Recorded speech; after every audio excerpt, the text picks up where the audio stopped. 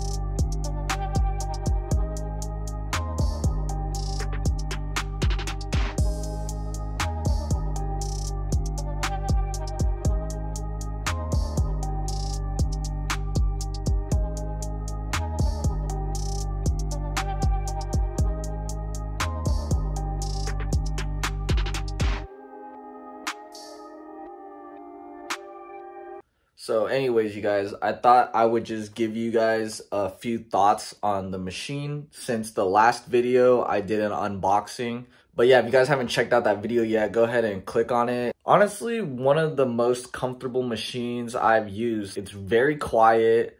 It has super low vibration. Honestly, the weight distribution on it is perfect in my opinion. I'll be running it at like 5.1 volts or 5.2 volts or something like that, the lower setting, and it'll still be pushing 7 liners, 5 liners pretty damn easily. So it's a very powerful machine.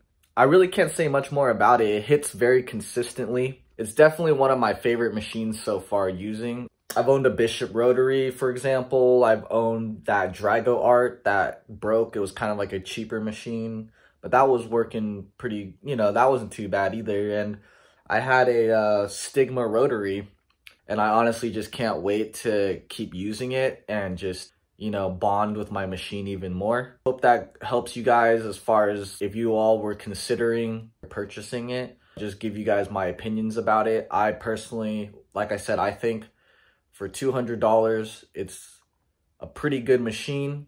It's worth the money for sure.